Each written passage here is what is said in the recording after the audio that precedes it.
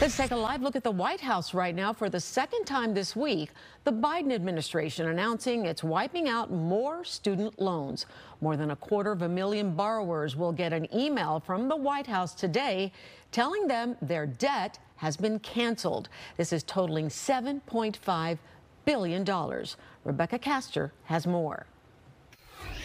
Thanks to what we're doing, that student debt is no longer holding you back. President Joe Biden smashing his own record, canceling more student loan debt than any other president.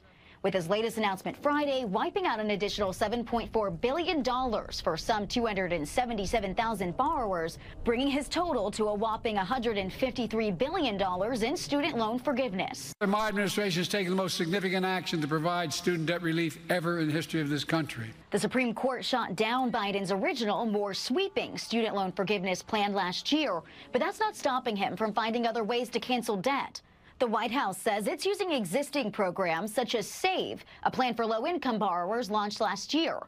But the payoffs have been largely criticized by Republicans, and several states are suing to block said programs. The department's student loan forgiveness policies are unfair to Americans who did not go to college or that paid back their loans. I don't see it as unfair. I see it as we're fixing something that's broken. Many see the payouts as Biden trying to win back Gen Z.